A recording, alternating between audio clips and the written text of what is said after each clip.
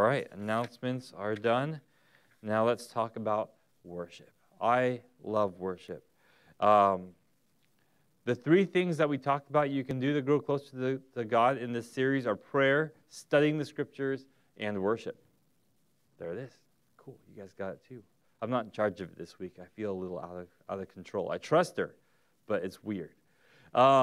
So these three things are good ways to connect with the Lord. Praying to God is connecting with Him socially. You talk to Him, you listen to Him, waiting for Him to speak to you. Good stuff. You're connecting with Him socially. Studying the Word is a good way to connect with Him intellectually.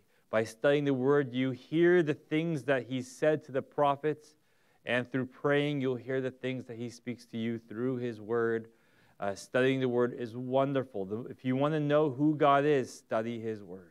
If people are questioning God and you're like, I don't know how to answer them, the answer is in His Word. We need to study His Word to know it. If people are trying to draw you away from God, they're telling you things, you're like, that doesn't feel right. The way you know if it's right or not is to study His Word. You connect with God intellectually. Worship is connecting with God emotionally. And this is the one really I'm the worst at out of the three of these. I love praying. I love studying scriptures. I still love worship.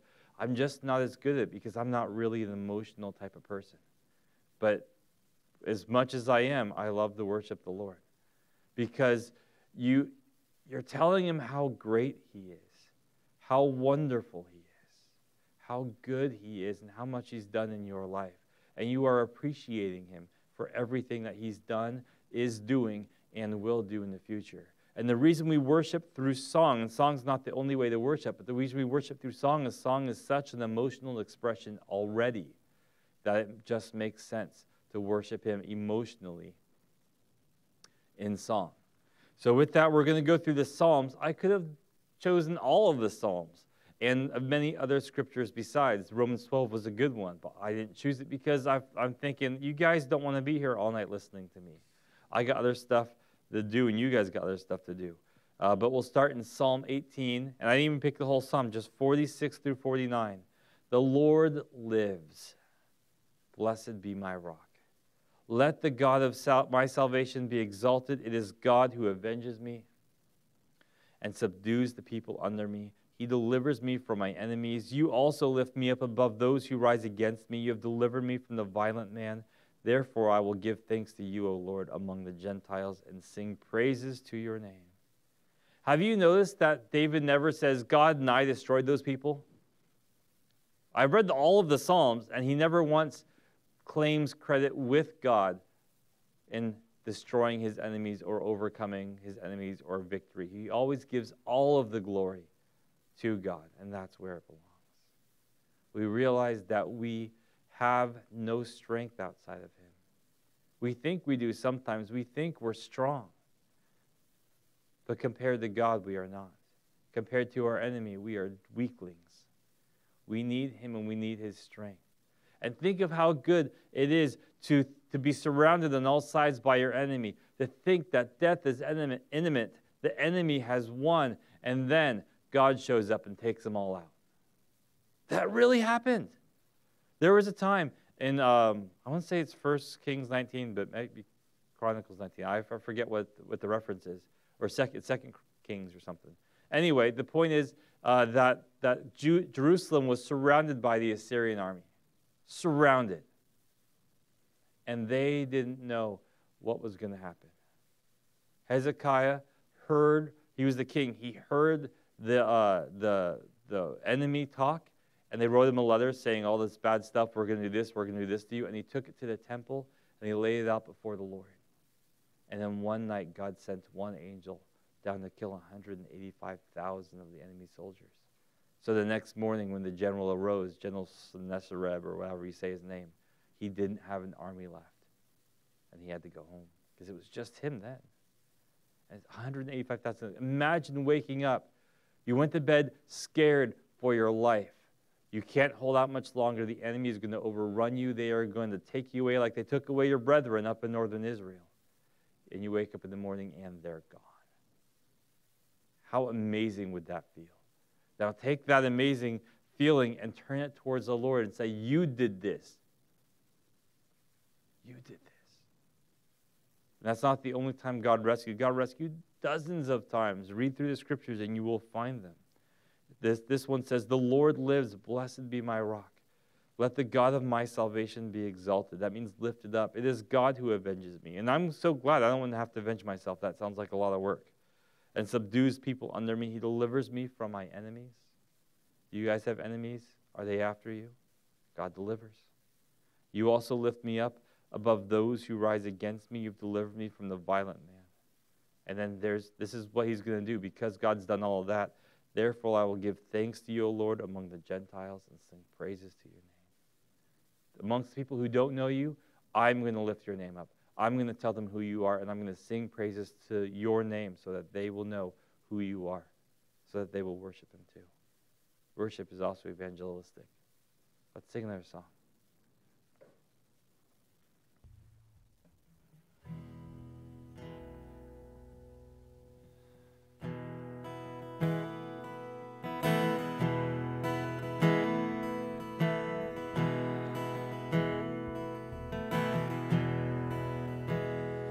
Bless the Lord, oh my soul, oh my soul. Worship his holy name. Sing like never before, oh my soul. I'll worship your holy name.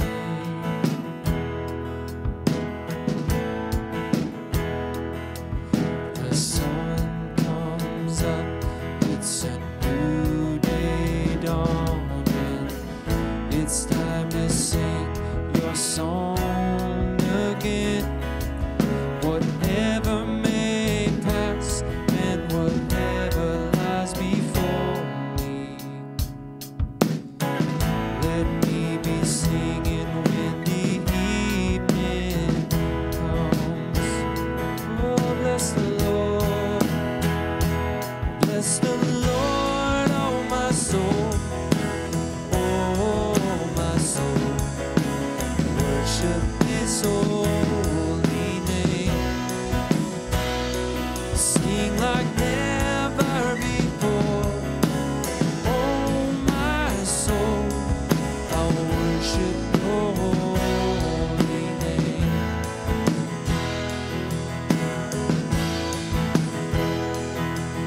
You're rich in love and you're slow to anger. Your name is great and your heart is kind. For all your goodness I will keep on singing. 10,000 reasons for my heart to find. Oh, bless the Lord, oh my soul, oh my soul. Worship his holy name. Sing like never before, oh my soul. I'll worship your holy name.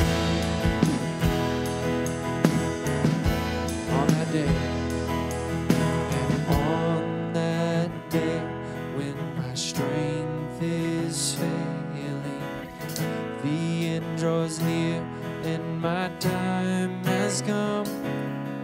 Still my soul will sing your praise unending. 10,000 years and then forevermore.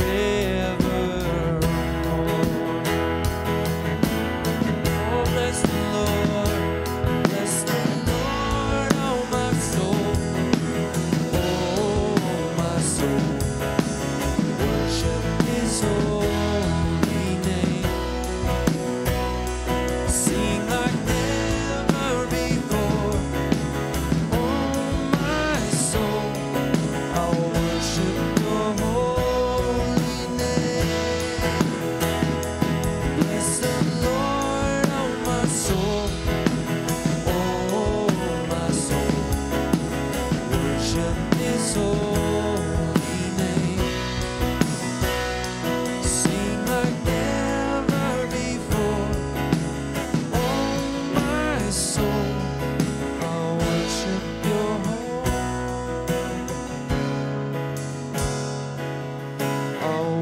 worship your holy name. Oh yes, I'll worship your holy name.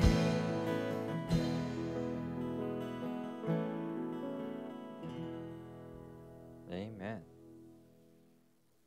When we sing these songs, we focus on the lyrics.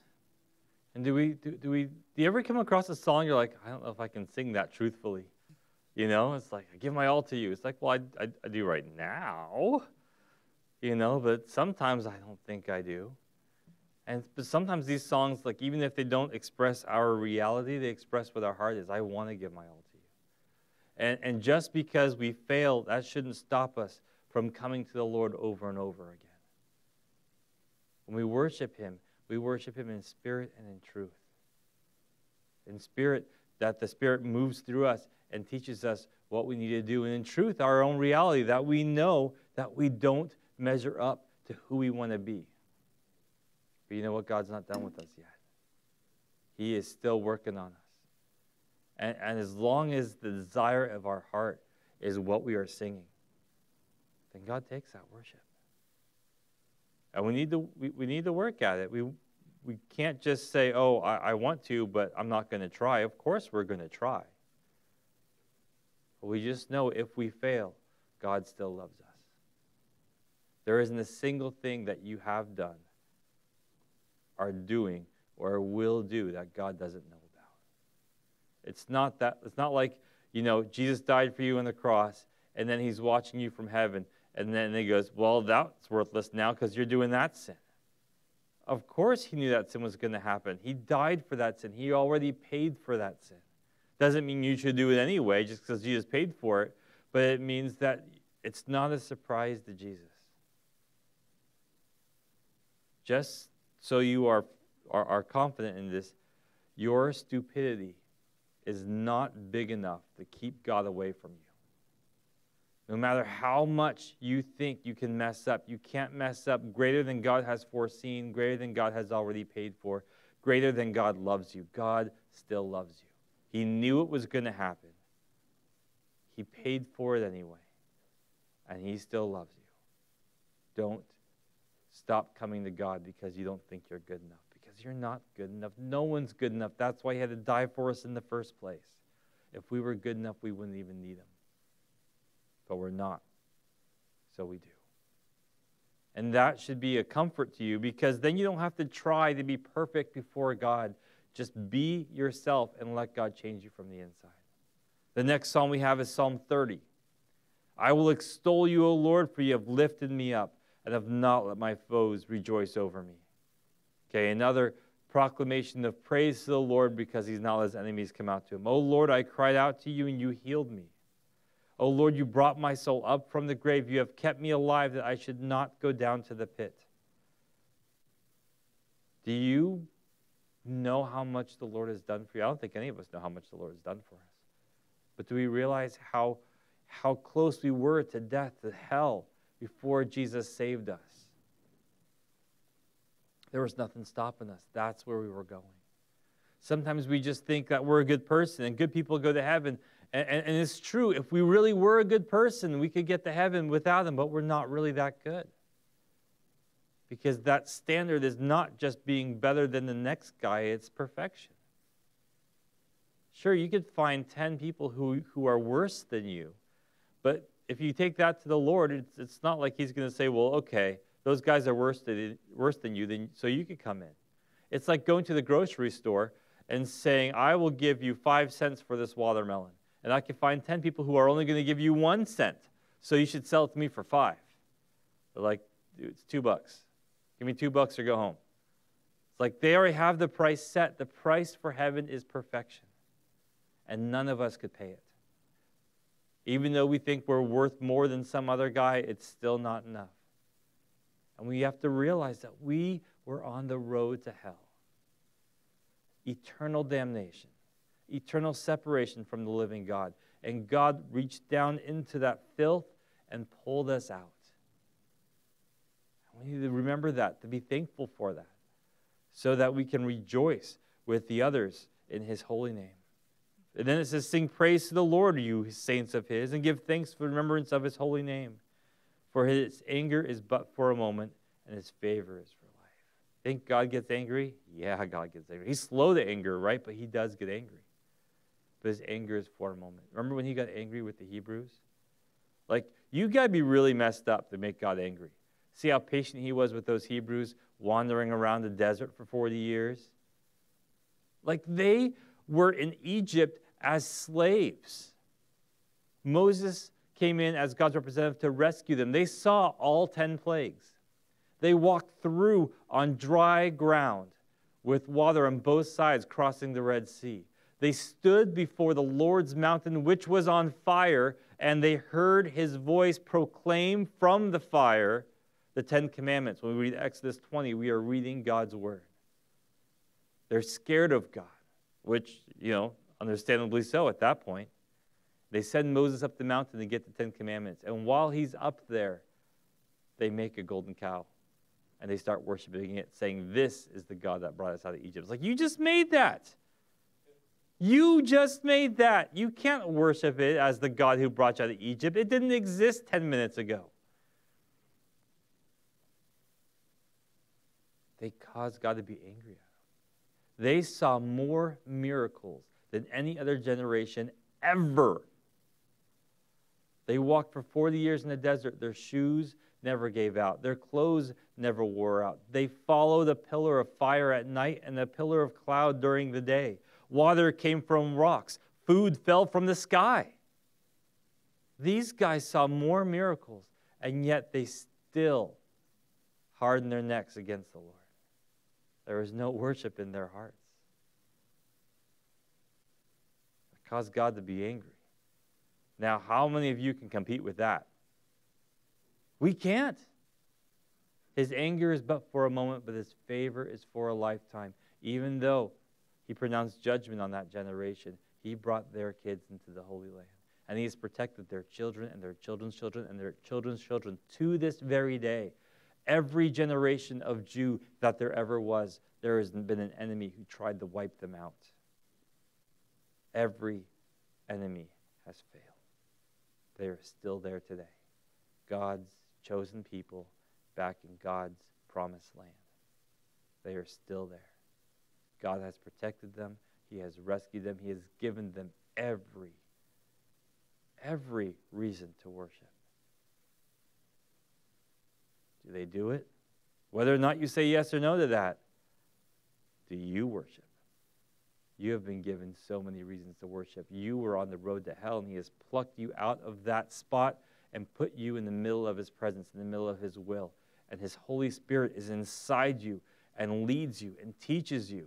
You have so much more than they did. Do you worship God?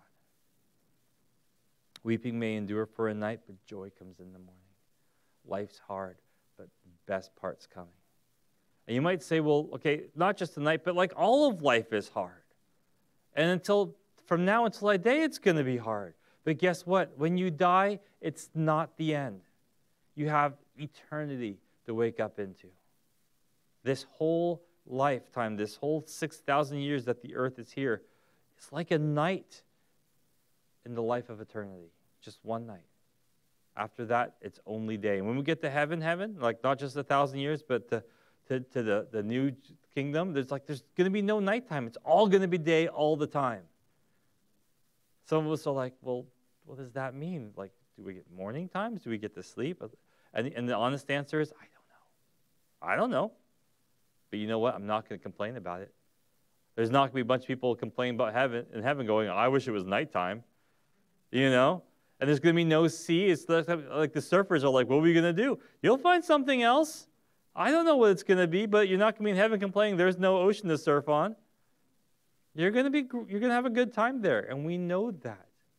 And we can worship him now for the great time we're going to have then, because we know it's coming. Now in my prosperity, I said, I shall never be moved. Lord, by your favor you have made my mountain stand strong. You hid your face, and I was troubled. I cried out to you, O Lord, and to the Lord I made supplication. What profit is there in my blood when I go down to the pit? Will the dust praise you? Will it declare your truth? The psalmist is saying, What's the point if I die, God? Who's going to praise you if I die? I'm praising you now. Hear, O Lord, and have mercy on me. Lord, be my helper. You have turned for me my mourning and the dancing. You have put off my sackcloth and clothed me with gladness, to the end that my glory may sing praise to you and not be silent. O Lord, my God, I will give thanks to you forever. When times are hard, when times are hardest, we need to turn to God and not just ask him for help. We need to turn to God and worship him. Put all of our thoughts and our feelings and emotion on the Lord and worship him. Non-Christians can't worship God. They especially can't worship him when life is hard. And there are a lot of non-Christians who pretend to be Christians who worship the Lord when times are good, but when times are hard, they turn against him. But real Christians will worship him. Just like Job, right? The Lord gives and the Lord takes away. It's like we're going to trust the Lord and we are going to serve the Lord. And we're going to worship the Lord no matter what. Let's sing another song.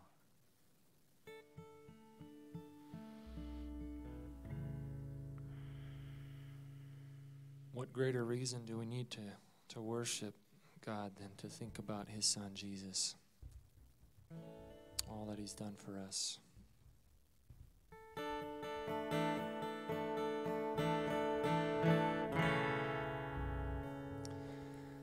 I cast my mind to Calvary, where Jesus bled and died for me.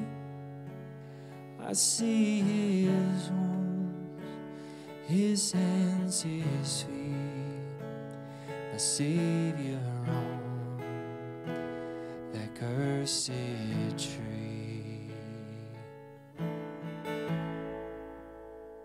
His body bound and drenched in tears, they laid him down in Joseph's tomb, the entrance sealed by heavy stone. Messiah still and all alone.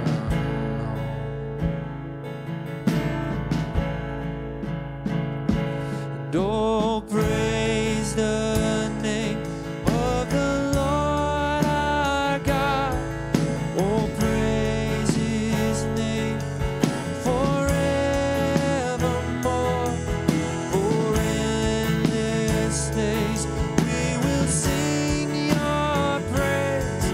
Oh Lord our God.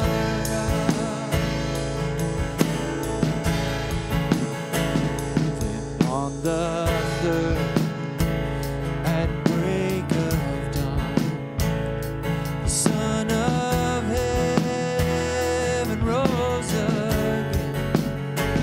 Oh, trample death, where is your sting? The angels roar for Christ the King. Oh, praise the name of the Lord our God. Oh, praise his name forevermore. For endless days we will sing your praise. Oh Lord our God. Shall return in robes of white. The blazing sun shall pierce the night, and I will rise among the saints, my gaze transfixed on Jesus' face. Oh, praise the name of the Lord our God. Oh, praise his name forevermore. Oh,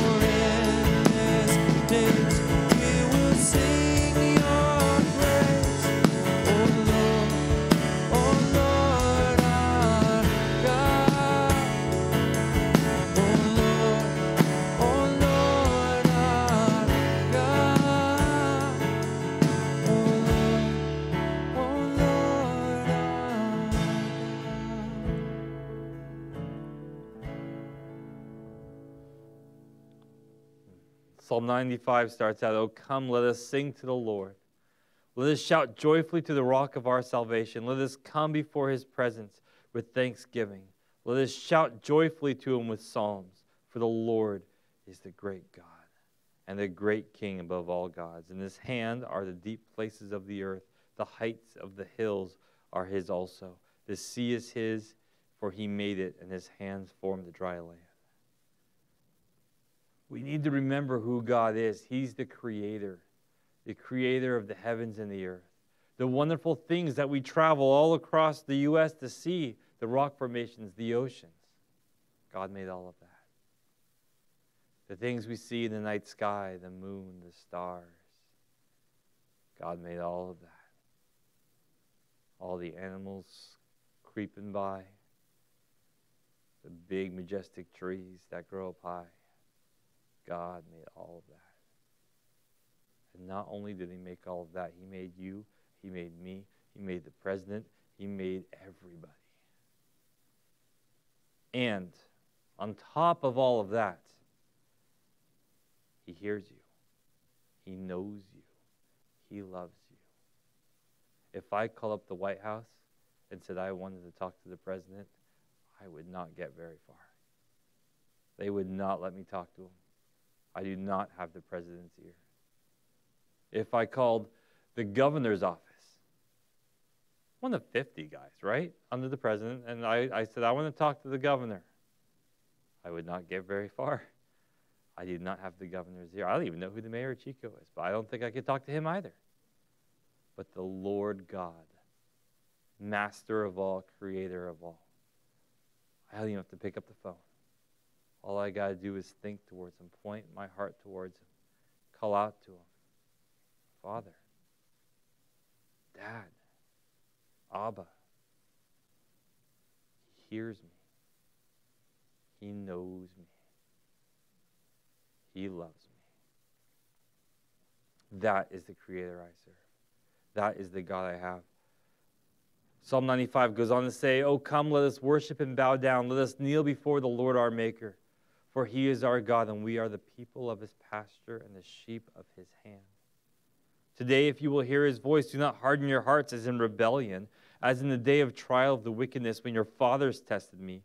They tried me, though they saw my work. For 40 years I was grieved with that generation, and said, it is a people who go astray in their hearts, and they do not know my ways. So I swore in my wrath, they shall not enter my rest."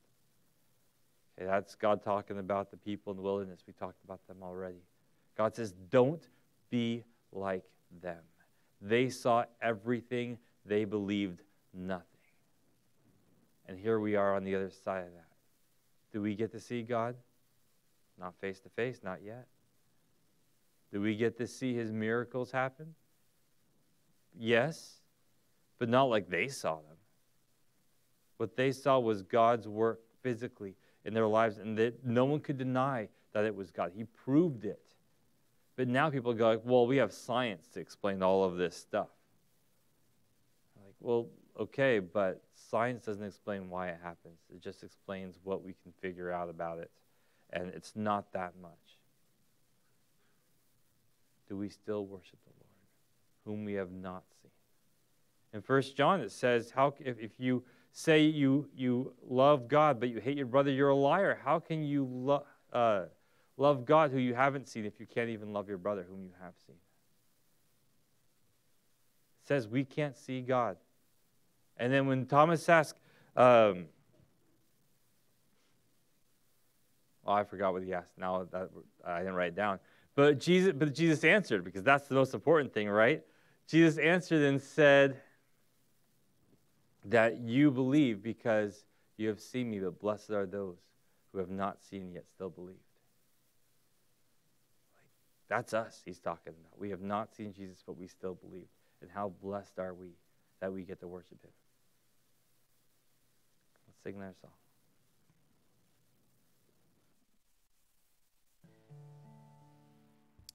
So right from that Psalm 95, this song comes, "Come, let us worship and bow down."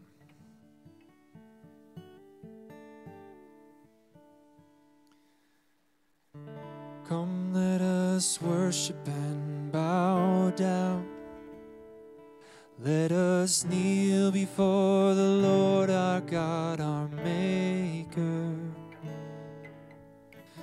Come, let us worship and bow down. Let us kneel before the Lord our God, our Maker. For He is our God, and we are the people of His pasture, and the sheep of His hand, just a sheep of His hand. Come, let us worship. Come, let us worship and bow down. Let us kneel before the Lord our God, our Maker.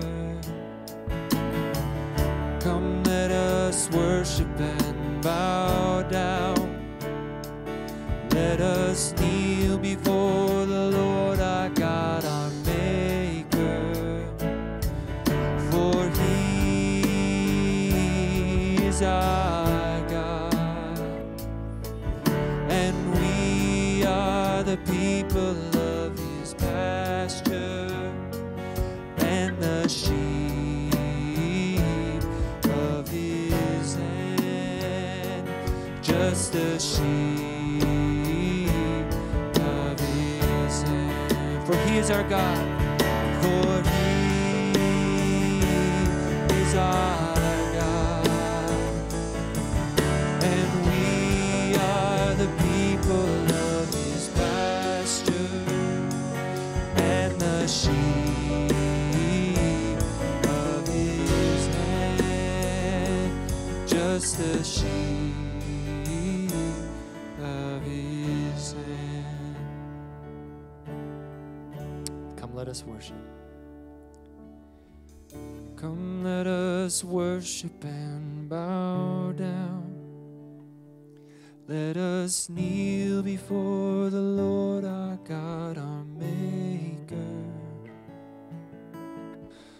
Come, let us worship and bow down.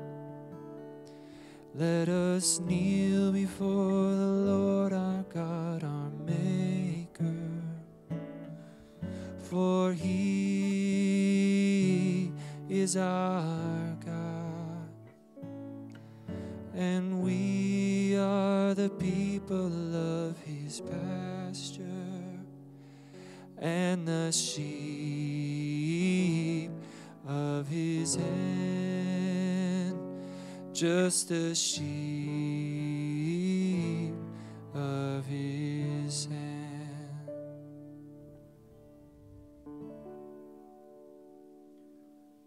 Amen. The next song, Psalm 96, says, "Oh, sing to the Lord a new song. Sing to the Lord, all the earth. Sing to the Lord, bless His name. Proclaim the good news of His salvation from day to day. Declare His glory among the nations, His wonders among all peoples. For the Lord is great and greatly to be praised. He is feared. He is to be feared above all gods. For all the gods of the people are idols, but the Lord made the heavens. Honor and majesty are before Him. Strength and beauty are in His sanctuary. Give to the Lord, O families of the peoples. Give to the Lord glory and strength. Give to the Lord the glory due His name. Bring an offering and come into His courts. O worship the Lord in the beauty of holiness. Tremble before Him, all the earth. Say among the nations, the Lord reigns. The world is firmly established. It shall not be moved. He shall judge the peoples righteously. Let the heavens rejoice and let the earth be glad. Let the sea roar in all its fullness. Let the field be joyful and all that is in it. Then all the trees of the woods will rejoice before the Lord, for He is coming to judge the earth. He shall judge the world with righteousness and the people with His truth." God is not only the creator, God is also the judge. We have gone astray. The world has gone astray. And God will come and He will judge it. And His judgment upon us has already been paid for by Jesus on the cross.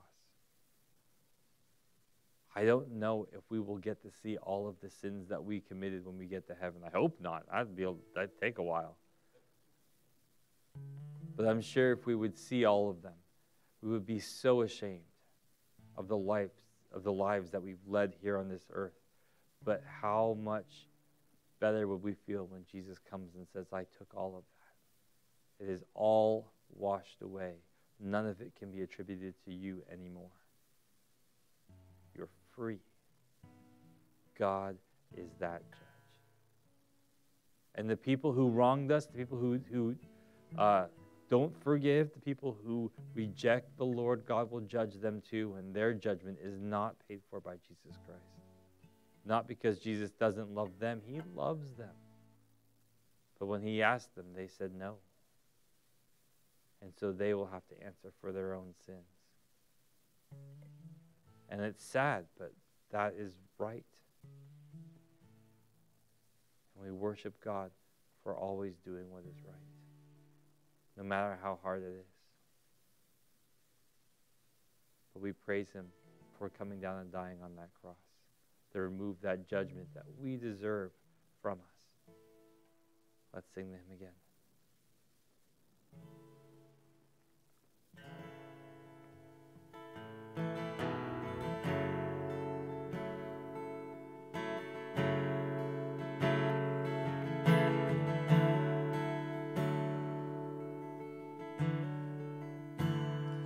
The splendor of the King, clothed in majesty, let all the earth rejoice, let all the earth rejoice. He wraps himself in light, and darkness tries to hide, trembles at his voice, trembles at his voice. How great is our God? Sing with me, how great is our God? And all will see how great is our God.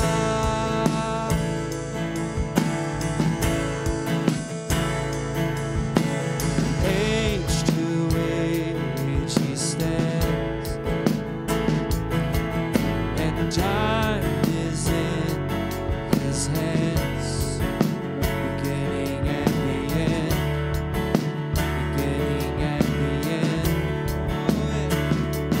The Godhead, three in one. Father, Spirit, Son, the Lion and the Lamb, the Lion and the Lamb. How great is our God? Sing with me, how great is our God? And all will see how great is our God. Name above all names, name above all names.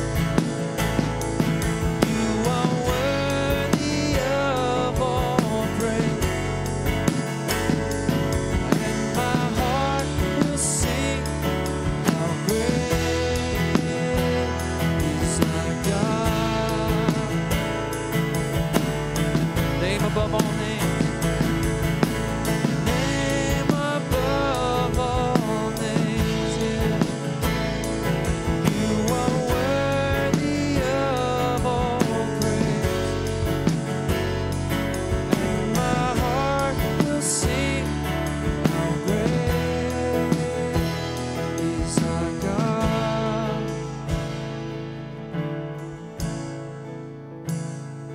How great is our God? Sing with me, how great is our God, and all will see how great is our God.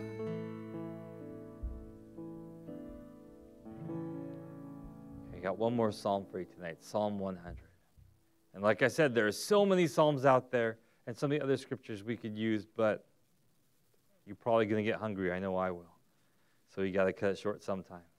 Psalm 100 says, "Make a joyful shout to the Lord, all you lands. Serve the Lord with gladness. Come before his presence with singing. Know that the Lord, he is God.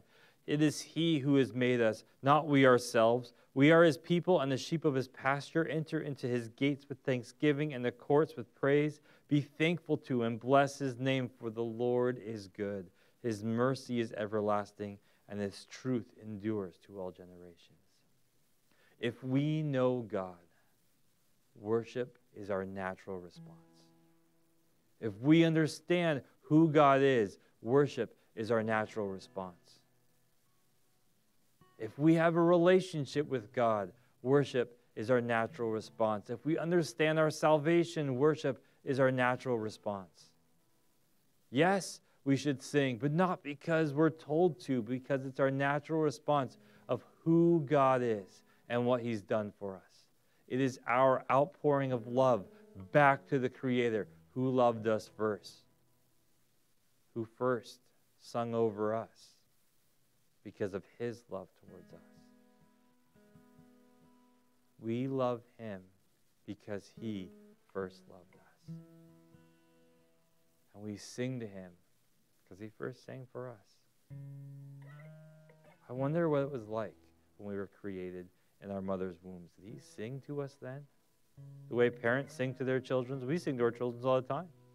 Even if we don't think we have a good voice. I don't think I have a good voice. And one of the reasons I don't think I have a good voice is because I've been told that. There was this one time, I was wondering if I was going to share this story or not, how it was going to fit in. I guess it fits in here. There's this one time I was at this, I was at a college group worship night. And I was just singing my heart out to the Lord. It was a time in my life where I was just coming into my stride, walking with the Lord, learning from him. And it seems like every week at this college group, he hit me with something else, And I loved him for it, but it was hard, but it was good. And so this one time I was just singing, and I thought I was sounding pretty good. But I wasn't. The guy in front of me turns around after the service is over, big smile on his face, and says, "I just want to thank you for standing behind me and singing your heart out." And I was like beaming at that point. I was thinking, great. Then he continued. He should have just stopped there, but he didn't. He said, "You sing so bad and so loud, like you didn't have a care in the world." I just didn't know I was singing bad. And he says, "You made me feel so much better because I can't sing either." And so I was a little humbled that day. But worship is not common. How great you sound, right? What does it say? Make a joyful noise. I was making a joyful, disordinate noise. But it was still a joyful noise to the Lord. And he loved it. And somehow with that weird message, he told me he loved it. Although it kind of hit my pride a bit. But that probably needed to go down anyway. Does it matter how good you are at singing? Absolutely. Does it matter where your heart is? Absolutely. You could be the best singer, and if your heart's not in it, God hears nothing. You could sing like a cat on fire, but if your heart's in it, God loves it. I love hearing my kids going around singing. Can they hit the notes? Probably not. I can't tell. But does it matter? No. If they're singing, they're happy, and I love it. Until they become teenagers, then the songs get dark, right? But right now, when they're little, when they're singing, it's always happy stuff. And I love seeing my kids happy. And every time I think about me and my kids, I think that's how God looks down on us. He loves seeing us happy. Worship is our natural response to God's love. Are our lives filled with worship? Do we go around singing in our hearts to the Lord? Even if it's not loud because, other people are around. We don't want to disturb them. Cat's on fire, right? But in our hearts, are we singing to him? Are we praising him for the things that we are noticing him doing in our lives? Or are we just too focused on our problems and our troubles to care? But when we're focused on our problems and troubles, we are telling God, you're not big enough to handle this. That's why I have to worry about it.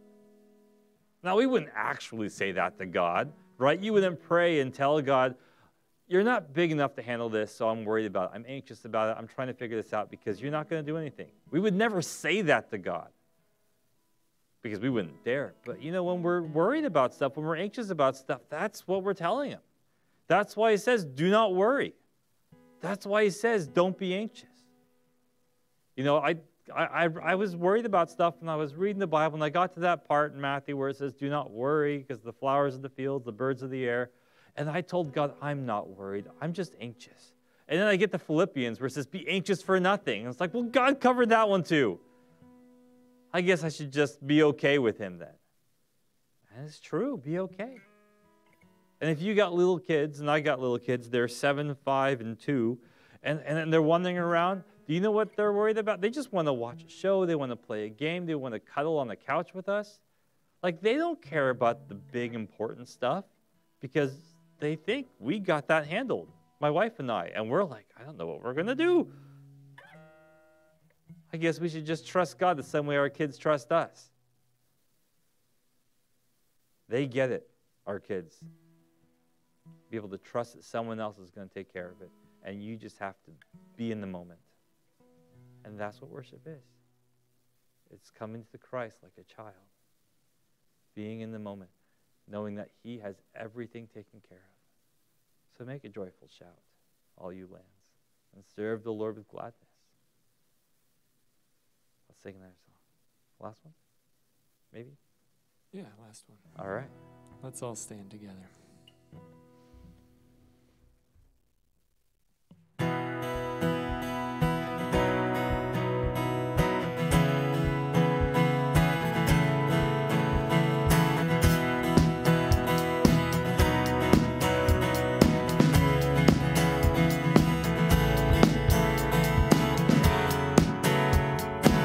Everything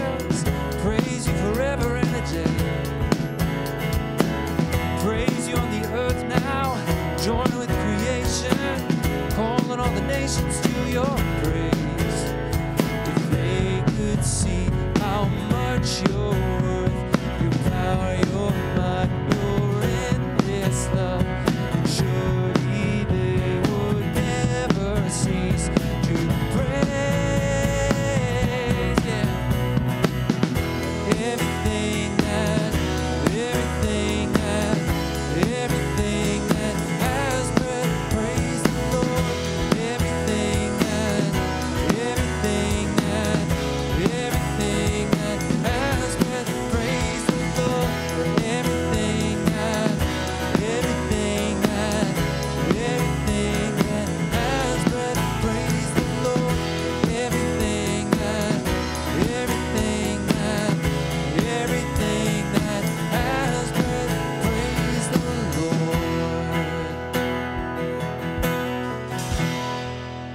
Lord Jesus, you are an amazing God. Thank you so much that we can worship you tonight.